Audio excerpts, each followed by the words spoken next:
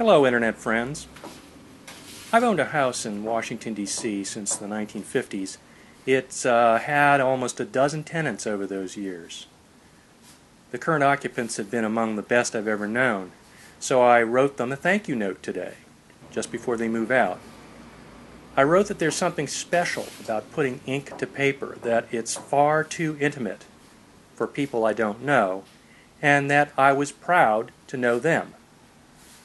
I said, as an architect, I've come to learn that it's not me, but the occupants that make a building a real and beautiful and good place.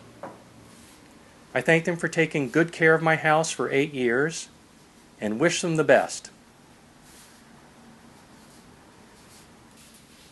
There's a few days left for you to do the same.